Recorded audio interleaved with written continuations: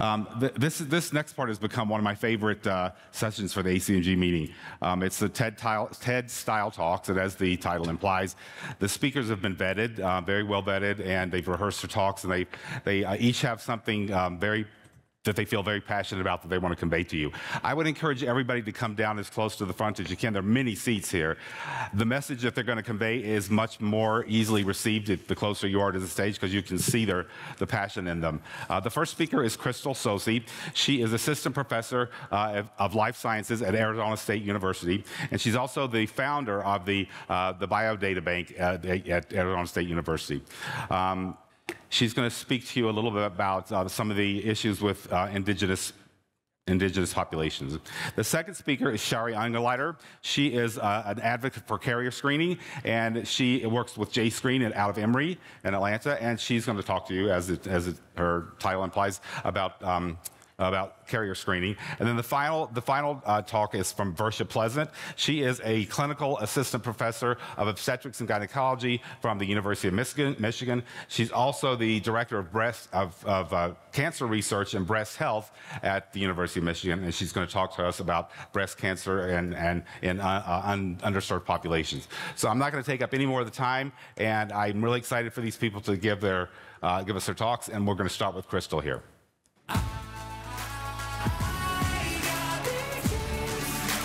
Ready to walk up?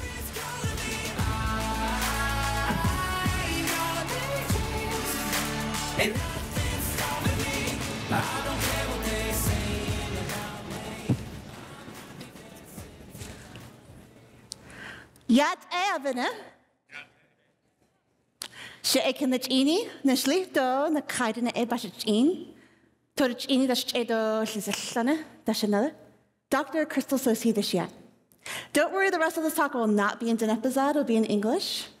But I am really pleased and honored to talk to you about my own experiences as an Indigenous geneticist and ethicist on the brink of deciding whether or not to pursue genetic screening for my own self. So as a financial disclosure, I do want to disclose that I happily accepted some money from Regeneron to speak last year at the Drift Symposium, which was right before the American Society of Human Genetics meeting, and that relationship has now ended.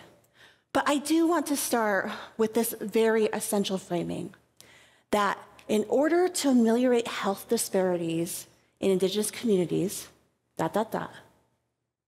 we need more Indigenous participation in genetic studies.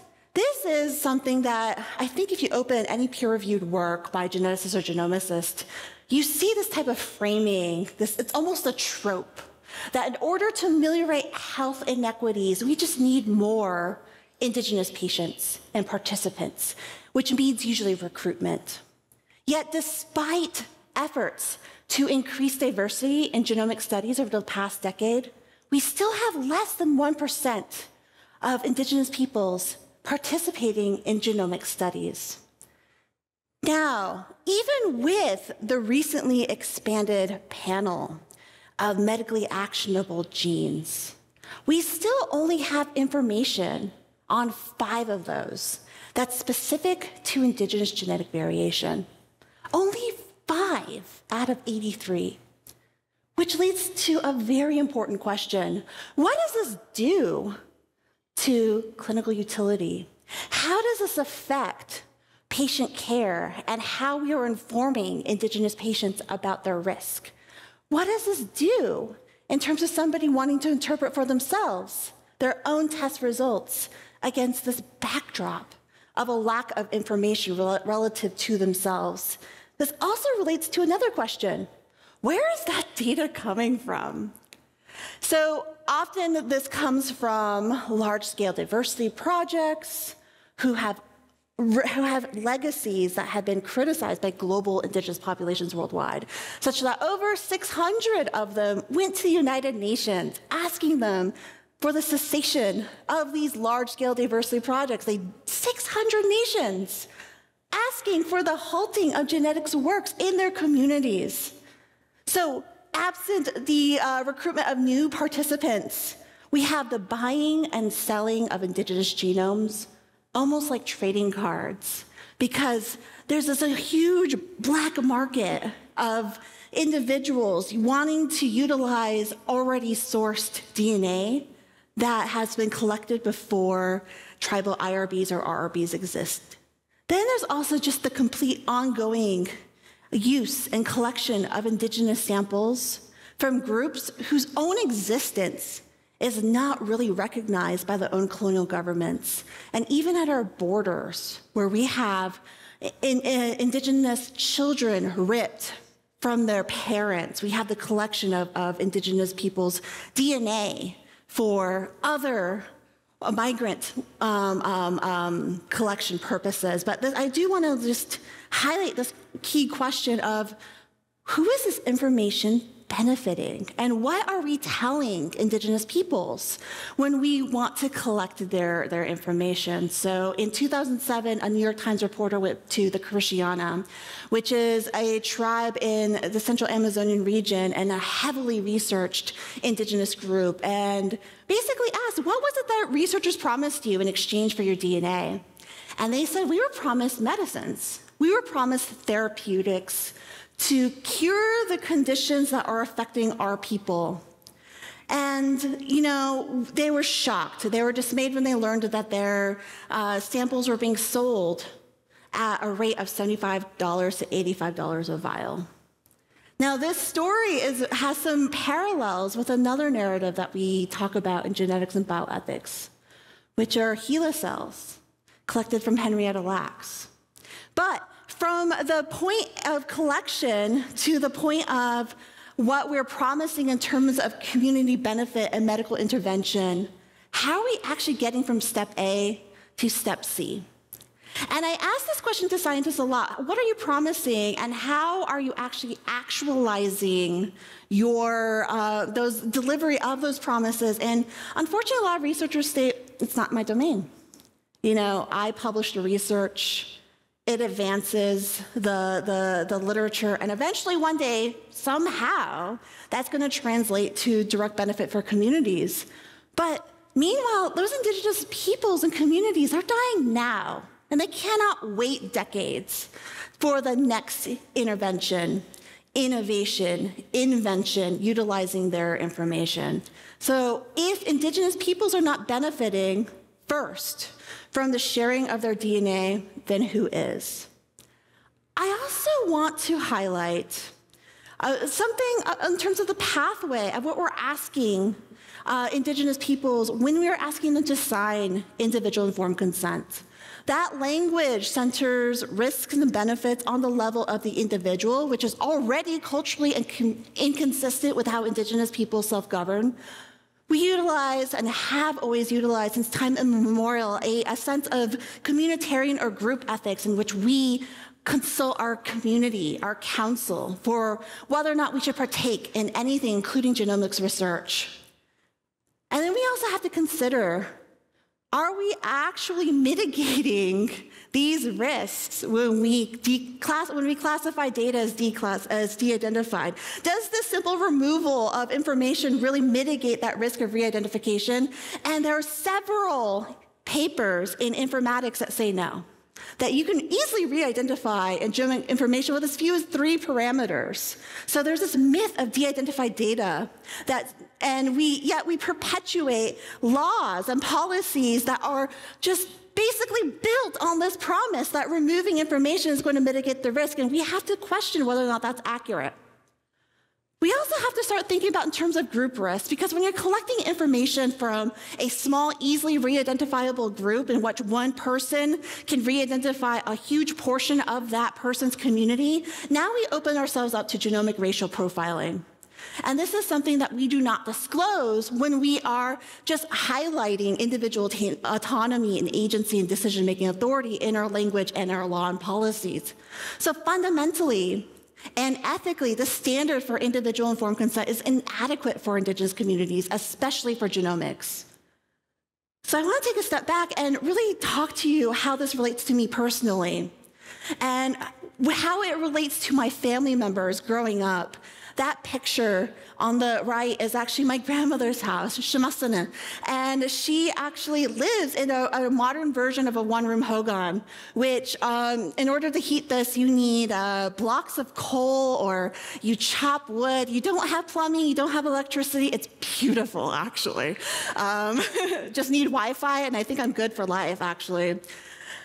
That picture on the left is actually from the Navajo Water Project. It's a Diné gentleman who looks astoundingly like my grandfather. And what he's doing is he's standing next to these water barrels. And even though our lands are built on a system of natural aquifers, due to the usurpation of those rights of water from our communities, we actually don't have access to the water that's very beneath our feet. So we actually, in drought conditions, have to drive sometimes over an hour one way just to get water that we siphon into these barrels. And just to give you a little bit of a statistic of what that discrepancy looks like, the average American household uses something like 72 to 75 gallons of water per person per day. And Indigenous peoples, our people, use something like 2 to 4 to feed ourselves, our livestock, water our plants. When COVID hit, the key preventative measure for mitigating that viral transmission is washing your hands. That was something we could not do. So if you can think about the lack of resources, natural resources and rights, also think about what that means for our healthcare system. This is the Phoenix Indian Medical Center. It's the largest Indian health service center for Indigenous peoples in the US. And my dad actually worked there for 42 years before he retired recently. Now, I'm a first-generation college student. My parents didn't go to college. I'm the first one to actually graduate with a degree just at the bachelor's level, nonetheless at the graduate level. My dad actually worked in the power plant that helped service this community or this hospital center. And I remember fondly this experience of as a volunteer in the pathology department, basically collecting samples and kind of going shush, shush, shush, from the clinic to the pathology lab a little bit down the way. But it looked like it was built in the 70s. You had the coloration of like the oranges and the lime greens and the browns. And I kid you, I wasn't born in the 70s. I won't tell you my real age, but just know it wasn't, 2 decades beyond that. But I tell you this because I think I should highlight a little bit about the discrepancies in terms of how funding is allocated for our communities. Now, the federal government has a right by treaty to deliver healthcare to Indigenous peoples, and yet that care is delivered at a rate of 2.4 times less than the national capita expenditure per patient. So we could talk about the importance of collection of genomic information for ameliorating health disparities, but the fundamental fact is that if we are not addressing structural barriers to health, then I think we're overpromising something to community members.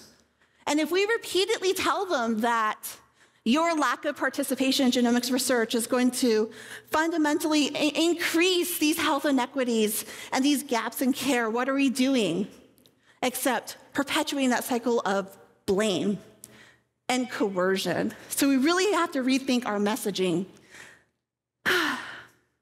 So this is, again, I want to just tell you what it was like for me, pregnant for the first time a couple years ago, questions that I had from my genetic counselor when I was at the cusp of deciding whether or not to engage in prenatal cell-free screening. So right off the bat, I declined carrier screening just because of that lack of background information related to Indigenous peoples. And our conversation was pretty short, actually, when it related to spending time to describe what a microsatellite deletion is, and what an aneuploidy is. I'm like, no, I'm good. My question was for my genetic counselor was, can I opt out of data sharing? Now, this is something that I give due credit to my genetic counselor. It was almost like a funnel of, what are the options that were available in that healthcare system. And she did her due diligence and calling all of those vendors and asking, what are the data sharing opt-in and opt-out policies? Which one of those allow participants and patients to opt out of data sharing? And we came down to one. Now, even though I was really fortunate to have that one option, there were other questions that, I have to reflect on my own privilege and realize that other Indigenous peoples, there's a huge question of whether or not they can afford that option if it's available. And then we also need to talk about public databases like ClinVar and the deposition requirement of that data. So in my two children, which I absolutely love, I actually sought this question in two different healthcare systems. With my first child, I actually had a genetic counselor that was available to me who did the background work to find these questions out for me. But for my second child in a different healthcare system, there was no genetic counselor available, even in an urban health center like an area like Phoenix. And that consenting was performed by a nurse. And this hospital system did not have an option in which I could opt out of data sharing. And unfortunately, my results were delivered to me by a portal before I actually had a conversation with a health provider. So in terms of contextualizing what this means for an Indigenous person in a rural setting, imagine how far we have to go one way for water. We also sometimes have to travel 3 hours somewhat times in one direction just to seek the care of a specialist. Is there a genetic counselor that's provided in that system of care who can contextualize those results? Are those results also contextualized against this relative lack of background information specific to Indigenous variation? What types of training is available to deliver culture-specific care? Are those patients being fully informed about their options related to data sharing? Remember, that could constitute a failure to do adequate informed consent. What is the potential impact due to a high false positive rate? And this is something that I'm actually kind of reticent to share because there's a lot of policies that need to be driven, and there's a lot of entities that may misuse this information, but a lot of Indigenous patients who seek their care in IHS, that information is not protected by GINA, which is incredibly scary and shocking. So that's why I'm actually incredibly proud and honored and excited that I actually trained one of the first genetic counselors who comes from an Indigenous community to service her peoples. And I'm also really pleased and honored that one of my students just got accepted to the Master's in Genetic Counseling program at Arizona State University. One of the things I'm really fortunate to be able to do with my platform and also with the connections that I have rebuilt in Phoenix is to really take the opportunity to do stakeholder engagement across all different entities in that pathway to care and really ask, what are the knowledge gaps? What are the care gaps?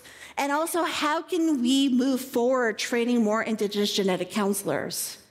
And I want to remind that Indigenous genomic data sovereignty is a thing, that we have to be responsive and also respect the fact that we need to have better consenting processes and engagement processes when working for Indigenous nations because they have a fundamental right, a sovereign right to govern the agency and authority of data that comes from their people. And it doesn't just relate to research, but also relates to public health and also clinical care. And that's something that we need to think about moving forward. And finally, I think it's important to realize that in the rhetoric of advancing ethics, equity, and justice, that the next big discoveries to advance clinical genetic and genomic testing will be likely in small populations like ours. That these people, my people, Indigenous peoples, are the same groups that have been historically oppressed in biomedicine. Our future depends on empowering Indigenous-led pathways for building trust and care in research and in public health and in our clinical responsibility to working with participants and patients. Thank you so much.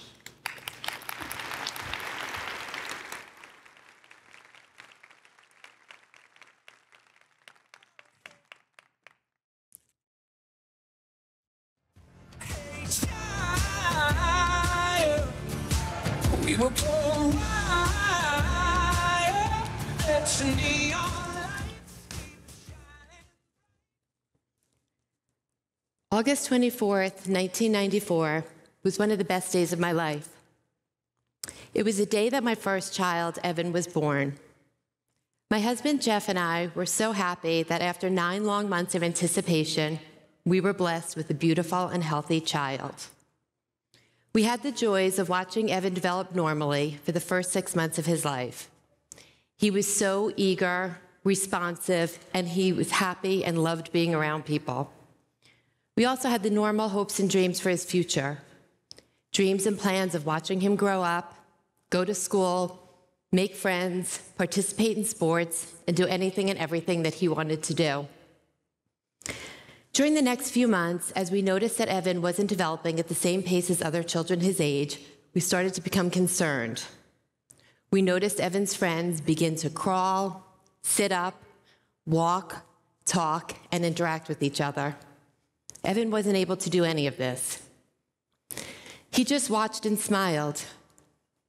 But soon his smile began to fade, and his observing became a distant stare.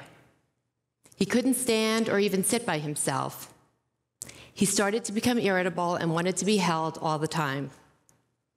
He also began having trouble swallowing, which made mealtime stressful for both him and us.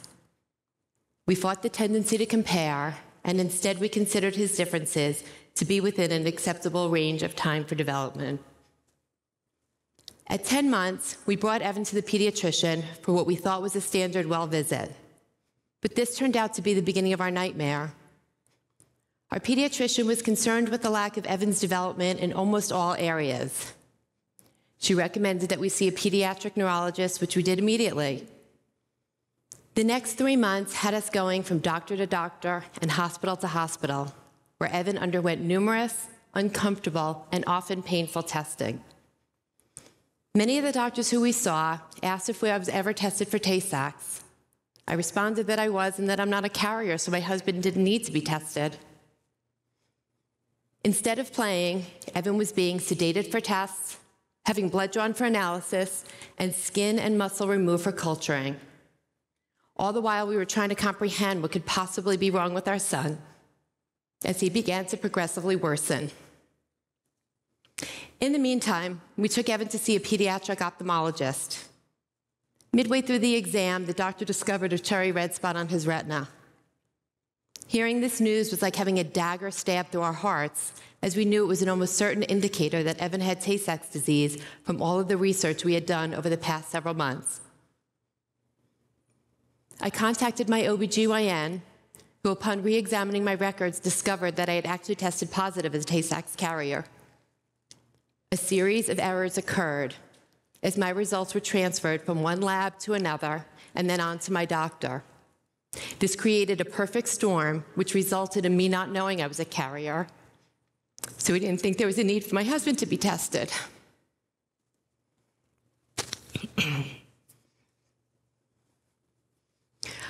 I called Evan's neurologist, who said, "I think we found the missing piece to the puzzle that we've been searching for." A few days later, after further testing, Evan was diagnosed with Tay-Sachs disease. Our lives had now changed forever.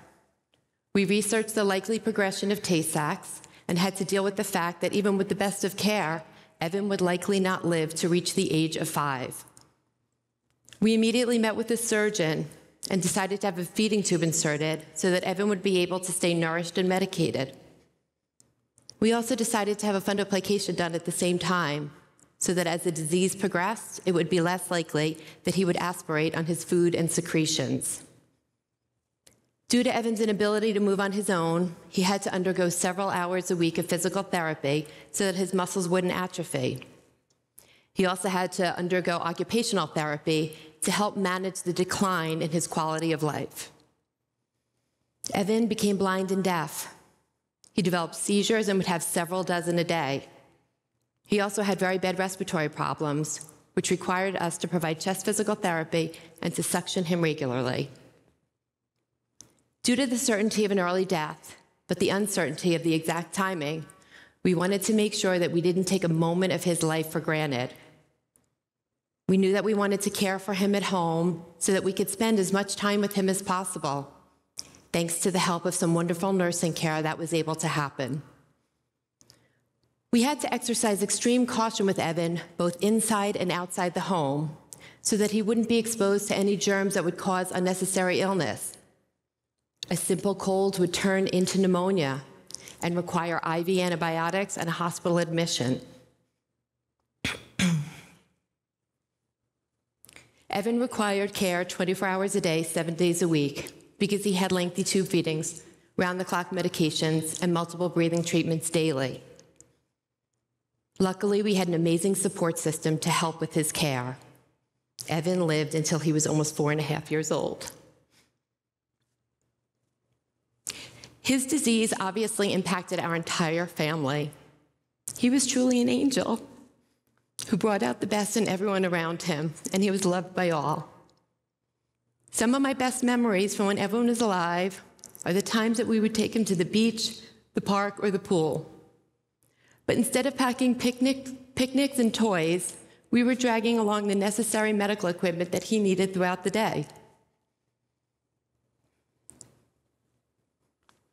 Although we knew that Evan's disease was terminal, my husband and I were completely shocked when he died, because there's no way to prepare yourself for the loss of a child. We now have 3 other children who fill our lives with joy. Justin, who's 26 and in medical school, Lee, who's 23 and getting a degree in occupational therapy, and Sydney, who's 20 and also pursuing a degree in occupational therapy. With each of my other pregnancies, I updated my carrier screening for diseases that were added to the panel. Knowing that Jeff and I were both carriers for Tay-Sachs, we were able to make family planning choices that enabled us to have healthy children. We chose to get pregnant naturally and have a CVS test performed at 11 weeks. While we have 3 healthy children, I also had 2 other pregnancies. One that was affected with Tay-Sachs, and we decided to terminate, and another that ended in a miscarriage. Well, I know that IVF with genetic testing is a widely used option nowadays. That wasn't the case when we had our children. With all of my pregnancies, I experienced what it was like to have a choice and to not have a choice based on accurate genetic information. And from the bottom of my heart, I believe that every couple should be able to make educated decisions based on accurate genetic information. I feel that a parent's responsibility is to help their children and to protect them from pain and suffering, and this begins from the moment of conception.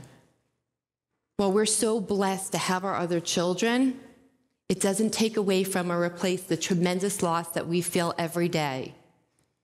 I constantly imagine what it would be like for us as a family if Evan were still alive and healthy. To honor Evan, I decided to turn our family's tragedy into something positive so that others would be spared the suffering that we experienced. I became an advocate for carrier screening. My life's mission for the last 25 years has been to educate and make people aware about the importance of carrier screening, and not just for Tay-Sachs.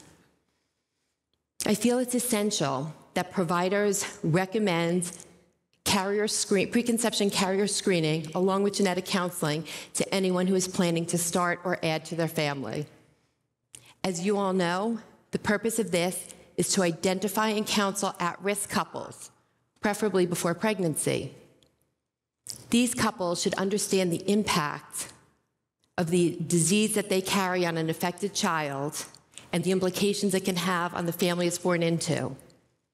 And they should understand the reproductive options so they can choose the path that's right for them. My advocacy work began shortly after Evan's diagnosis, when I reached out to National Tay-Sachs and Allied Diseases Association, or NTSAD, in hopes of finding support. We were connected with families who were experiencing or had experienced what we were living through. The support of these families helped us through the most difficult time of our lives. We were all faced with the daunting reality that our children have been diagnosed with a rare and fatal neurological disease with no hope for treatment or cure.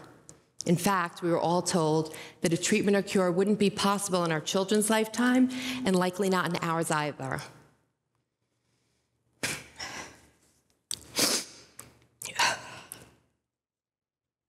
A few families banded together in hopes of finding researchers and clinicians who would be able to collaborate and help save our children. In 2002, we created a research initiative, followed by the creation of the Tay-Sachs Gene Therapy Consortium in 2007, with the goal of initiating clinical trials. Over the past 2 decades, genetic science has rapidly evolved. Hard work, dedication, and persistence has led this team to their goal of reaching human clinical trials. It's been so rewarding to be part of this process and see how far research has come. The reality that a child with Tay-Sachs may one day be able to be treated is truly amazing. I also served on the board of NTSAD for over 20 years in various roles, including past president.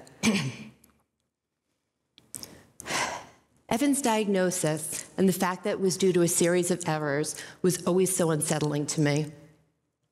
I thought I was being responsible by being tested for Tay-Sachs and relying on my physician's interpretation of my results. I was never told that I could speak to a genetic counselor, and I never knew that there were other diseases to be tested for. How I wish I had been given that information.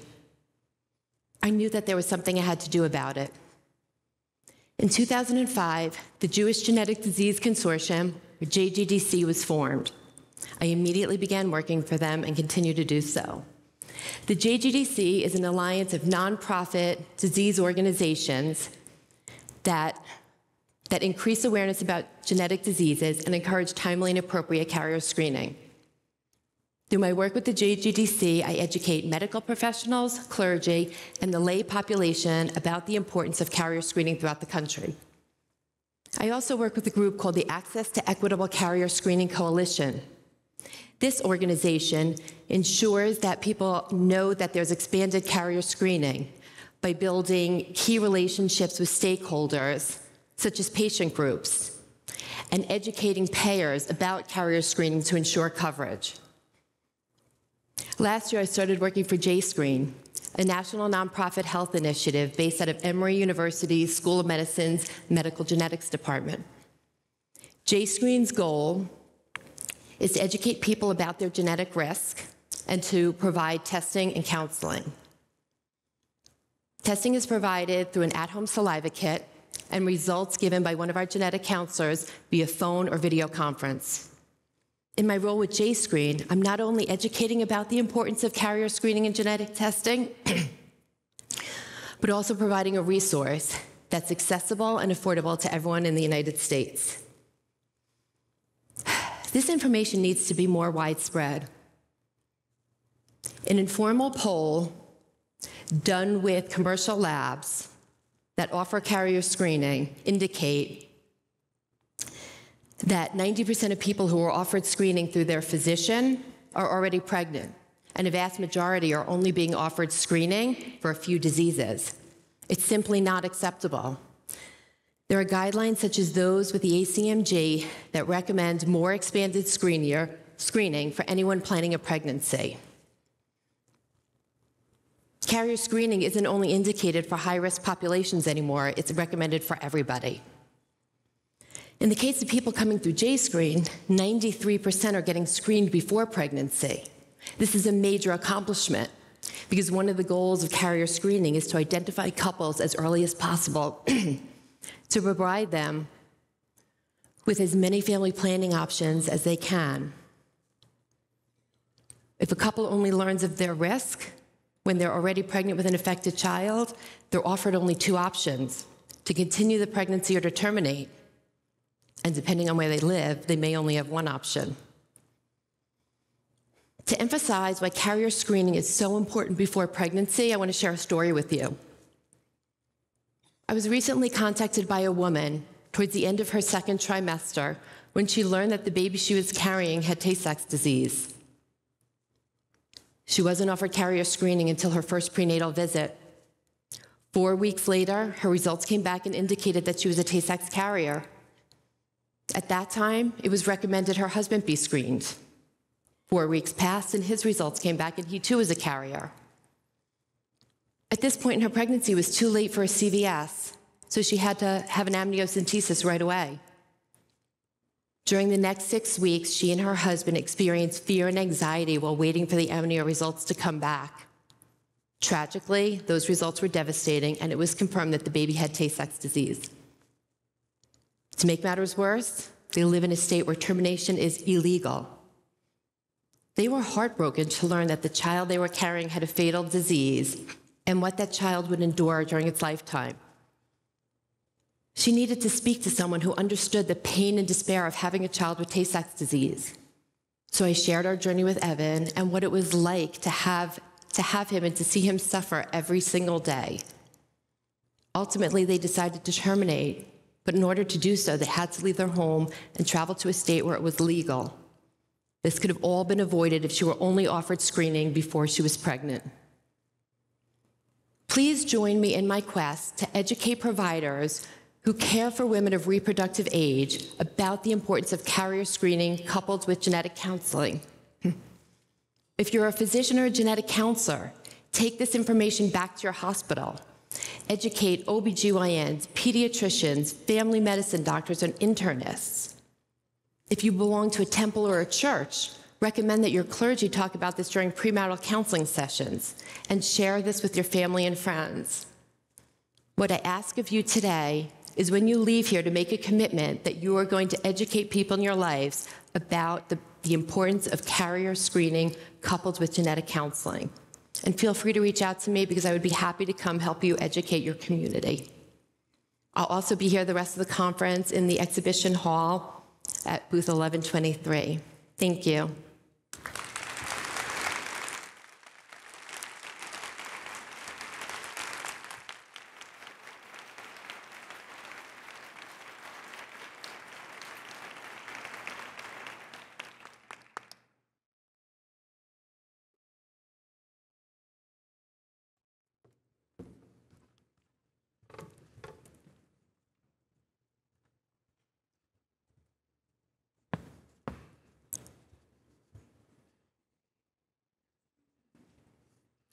Thank you, and good morning.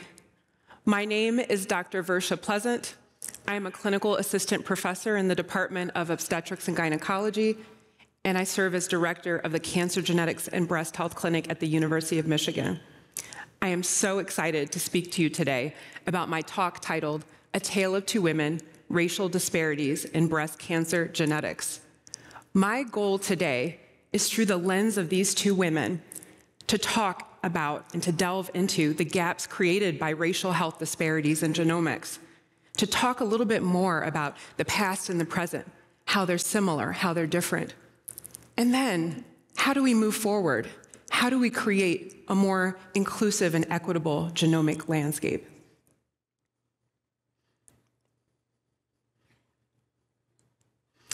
I do not have any disclosures. I do have permission to present the information in this presentation. And also, moving forward, I'll be using the word Black to describe people of the African diaspora, although I fully understand the challenges when we talk about race and ethnicity in the setting of genetics. Let's talk first about Virginia Todman. Virginia Todman was born in 1897 and died in 1956. She was born on the small British Virgin island of Tortola, known for its sugarcane plantations, which unfortunately have its roots in the transatlantic slave trade. Virginia Todman, therefore, was the direct descendant of Afro-Caribbean slaves and also had Native American ancestry. We don't know a lot about Virginia Todman, but we know that she was a kind person with a sweet demeanor. She grew up on a farm, she had 7 children, and was overall a very healthy individual. She moved to Philadelphia in the 1950s to help her eldest daughter care for her 4 young children. She was on the trolley one day in Philadelphia, and a stranger brushed past her breast. She immediately started feeling pain and told her daughter about how significant this pain was becoming. Her daughter examined her breast, only to find that it was completely black. By the time she sought medical care, it was too late. She was diagnosed with advanced stage breast cancer, did not undergo any treatment, and died at the age of 58. Let's talk about another woman, Maxine Jones, the granddaughter of Virginia Todman. She was born in 1948 and died in 2017. She was born in the US territory of St. Thomas and moved to Philadelphia in the 1950s.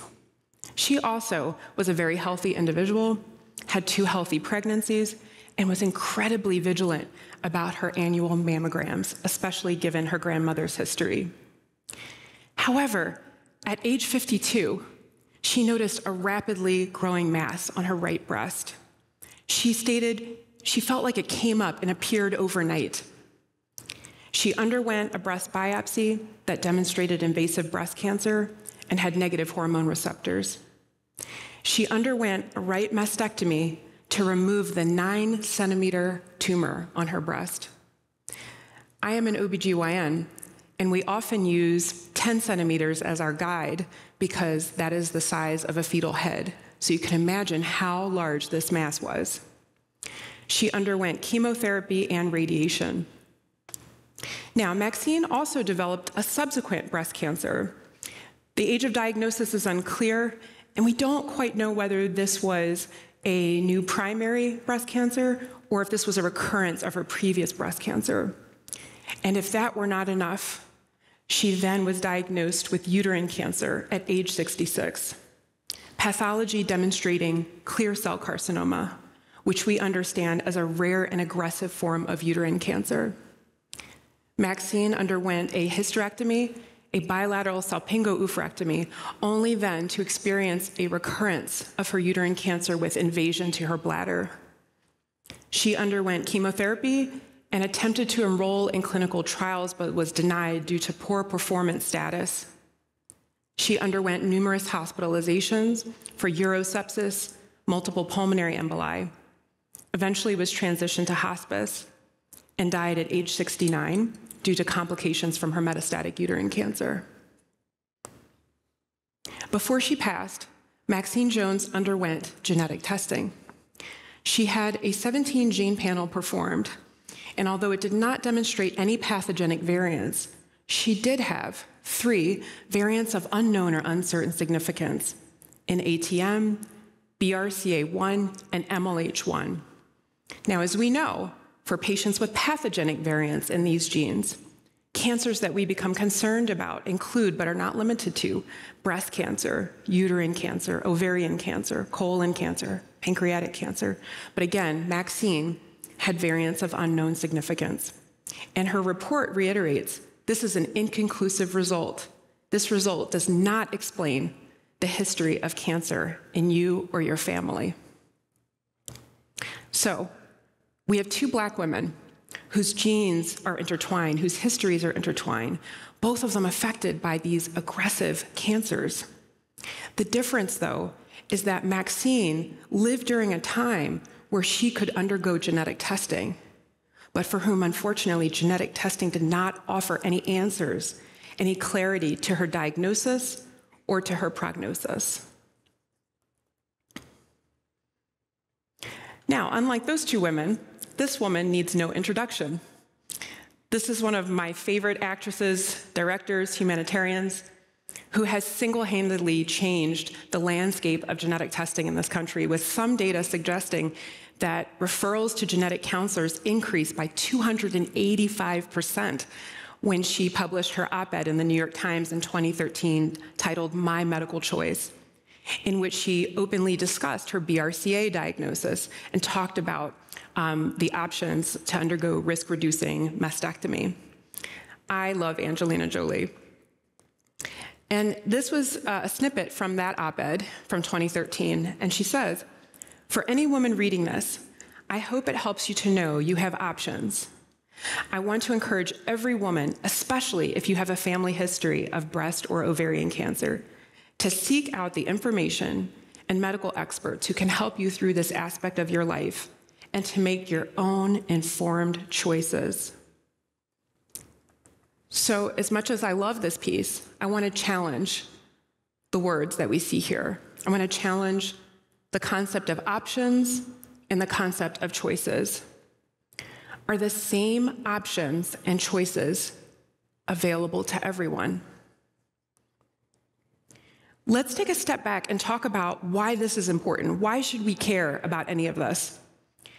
And really at the root of all of this is breast cancer. Breast cancer is the most commonly diagnosed cancer among women in the United States and the second leading cause of cancer death, right after lung cancer. 1 in 8 women will be affected by breast cancer in their lifetime. That is a crazy statistic.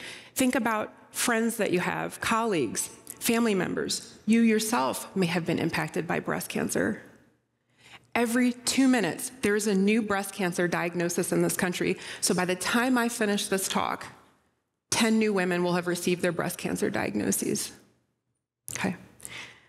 So this is a pictorial representation of the incidence of breast cancer in the United States by the American Cancer Society. The 2 top lines, white being the top line and black being the second line, are showing the incidence of breast cancer in the United States. And as we can see, generally similar overall. But the real disparity is here. The real disparity is in mortality. Now, most breast cancers are caught at stage 1, and prognosis is about 90% over a period of 5 years. However, this is different for Black women. Black women have a 41% higher mortality related to breast cancer. They represent the top line here. That is astounding. I was recently interviewed by USA Today regarding the state of breast cancer among Black women, and I went as far as to call it a national emergency because it truly is. Black women are dying. And why do we think we had this increased mortality in this community? Well, several reasons. It's multifactorial. Diagnoses among Black women tend to include more aggressive subtypes, such as triple-negative breast cancer, inflammatory breast cancer. They're more likely to be diagnosed with breast cancer at earlier ages. Regarding care and treatment, Black women are 1.73 times more likely to undergo delays in their treatment. We're talking about greater than 60 days from the time of diagnosis to when they initiate treatment. They're less likely to undergo chemotherapy, and they're less likely to undergo surgery. So, genetic testing offers incredible promise as a preventive tool. Imagine, genetic testing could offer early detection and prevention for this high-risk population. How empowering and impactful could it be? Could genetic testing be if performed, like with Angelina Jolie, before a potential cancer diagnosis? Now, once we actually do the testing, there are challenges in classification and interpretation. So the data overwhelmingly suggest that Black women are more likely to have what we call variants of unknown or uncertain significance, or VUS. There's an incredible amount of data on this, but I just thought I would include some of the more recent literature. One particular study by Lovejoy et al. Showed that in a multi-center cohort of 488 African American women, a third of them had variants that could not be classified. Another study by Kurian et al. Showing that the rates of VUS between 2013 and 2017 almost doubled, particularly among Black women and women of Asian ancestry. Another study by Kurian et al. Showing multiple gene sequencing that increased the detection of VUS, with 43% in African American and 23% among white communities.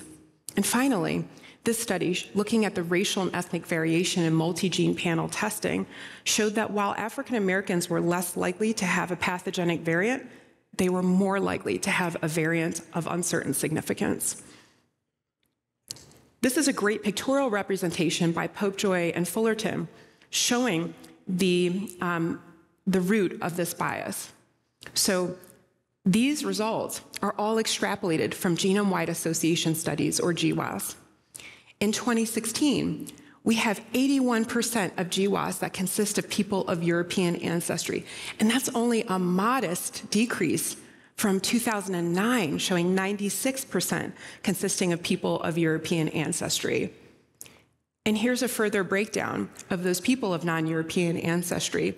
And you can see that in the dark blue-purple color, these are the people of African ancestry. So still a very, very small percentage.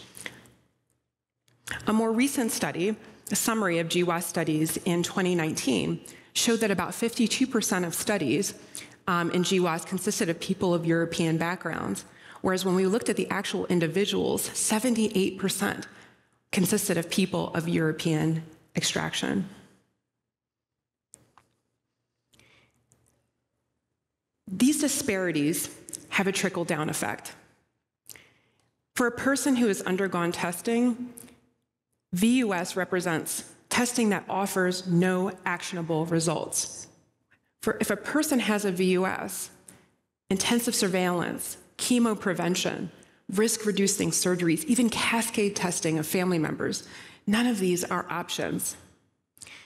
Now, there is some data suggesting that most VUS reclassify to benign, but I would say that we cannot necessarily extrapolate that same information to patients of ethnic and racial minority backgrounds because they've been largely excluded from these genome-wide association studies. Now, we've talked about the glaring omissions of Blacks from genomic research, but in contrast, America has a very tortured history of the harmful inclusion of Black bodies in scientific research. This is an image that probably many of you are familiar with.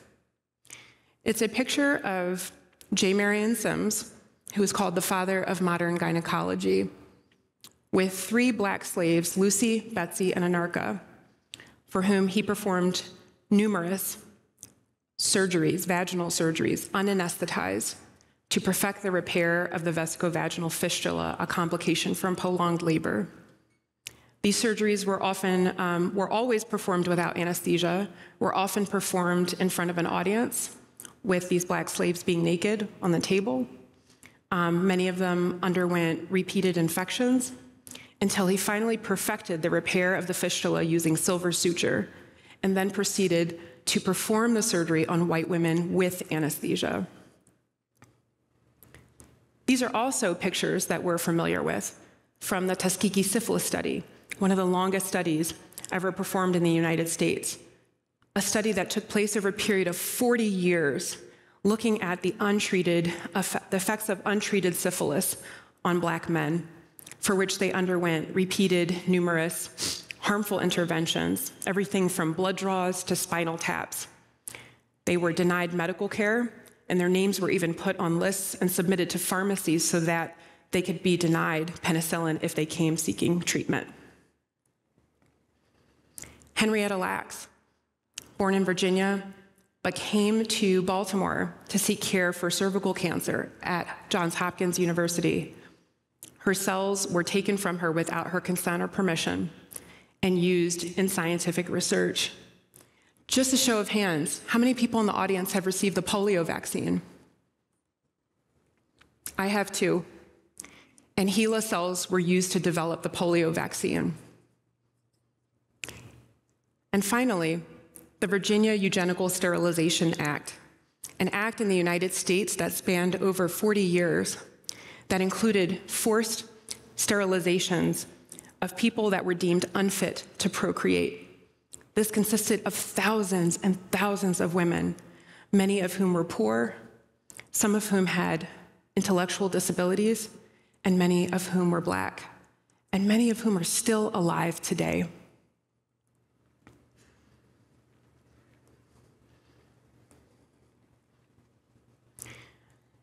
Medical history has trended in one of 2 ways in regards to Black people: the harmful inclusion or their detrimental exclusion from medical research. And I call this concept racial health duplicity. It characterizes the problematic duality of medical care among Black people in this country, for which both extremes are harmful and both extremes conflict with the pillars of medical ethics. Racial health disparities in breast cancer genetics is a form of racial health duplicity in which the exclusion of Black women in these GWAS then leads to challenges in interpretation of their variants, which could then have long-term implications on the outcomes of these women, on prevention efforts, on early screening efforts. Instead of precision medicine, there is only medical inertia. But there is hope. There are a number of studies, both in this country and around the world, seeking to include more diverse populations in genomic research. The 1,000 Genomes Project is one of them. Newsweek several years ago featured a Black Genes Matter issue in which Dr. Charles Rutimi spoke up about the lack of inclusion of minority populations in genomic studies. I call him the Beyonce of racial health genomics. I think he's pretty cool. And he's done a lot with his leadership at the NIH. There's the H3 Africa project. There's the All of Us project that are really seeking to include diverse populations and studying their genomes. And finally, there's a large National Cancer Institute grant that's specifically focused on looking at Black women and breast cancer, looking at their specific variants and really focusing in and studying the variations that we see in these communities. And then finally, there's also my own research in which I'm looking at the length of time to reclassification for people with VUS who are from racially and ethnically diverse backgrounds. But we still have more to do, and there are opportunities for change. It's really easy to say that we just need to include more diverse communities in our research, but how does that actually pan out? I personally feel that in these funding mechanisms, funders need to be very, very explicit about the inclusion of diverse communities in genomic studies. It needs to be clear, and it needs to be requested. We also need to reach out to Black communities. So we talked a little bit about the history of medical mistreatment, which has then fostered a culture of medical mistrust. So we have to reach out to these communities. We have to listen to them. We have to hear their concerns and their worries, and we have to create a culture of trust. It's really, really important to do this to increase the involvement of the Black community in medical research and to increase uptake of genetic testing, which is historically low in these communities, to enhance our prediction accuracy of these variants and to potentially identify private variants. And finally, we have to train healthcare providers. There was a study done in Michigan some years ago looking at early onset breast cancer survivors who were Black. Many of them had not undergone genetic testing when it was clinically indicated, and many cited the reason for that is because their healthcare provider did not offer it to them. So, is that an issue of bias, or is that an issue of lack of understanding or information on the part of the provider? Unclear, but both need to be addressed. The title of this talk is A Tale of Two Women, but I hope we are able to appreciate that this talk really was not about these two women, but it's about all women whose health may have been impacted by racial health disparities. Maxine Jones was a teacher. She was a principal. She was an incredibly bright woman who loved to question and read and ask. She wrote this question on a piece of discharge paperwork from the hospital. She said, "What do you think the root of all of this is? From the breast cancer or from the uterine cancer? Are the two connected?" I hope that we can find an answer to this very important and compelling question. I'd like to thank the following people for helping me to envision this concept of racial health duplicity and for giving me a platform to speak about it. I'd like to thank the ACMG for giving me the opportunity to speak to you all today. And finally, last but not least, I'd like to thank my aunt, Maxine Jones, and my great-grandmother, Virginia Todman, whose experience with cancer inspired me to pursue this line of work. Maxine, Aunt Maxine, for her resilience, her grit, her grace during her 4-time journey with cancer. I hope that I can continue to honor you and others like you through this very, very important work. Thank you so much for your time and attention today.